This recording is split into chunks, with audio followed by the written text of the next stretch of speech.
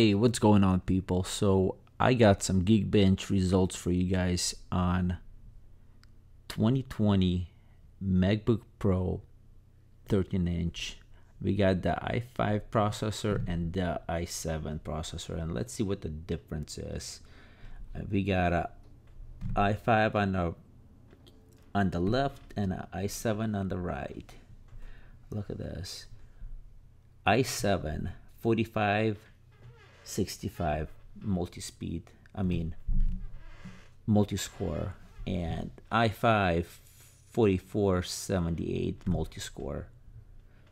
And not that much of a difference, but trust me, I had few Macs before, and when it comes to i7 and i5, I always go with the i7 because they're just better. They last longer.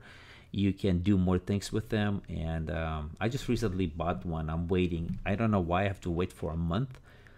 I bought the i7 MacBook Pro 2020 13-inch i7, 32 gigs of RAM, 1 terabyte hard drive, and I actually applied student discount on it, and I got it for like $2,430.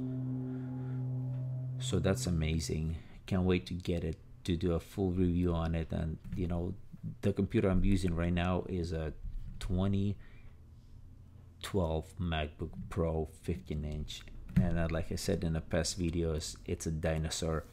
And I upgraded to a solid state drive, and I have to run an older operating system on it, High Sierra, but I upgraded some memory and it made it a little bit better.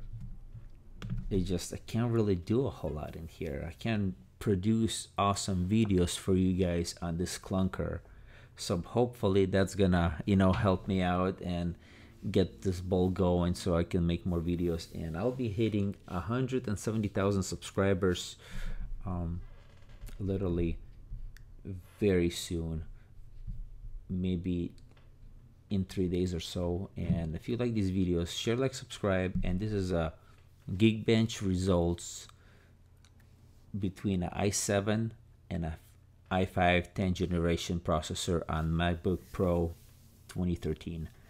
Thank you so much. Share, like, and subscribe to my channel.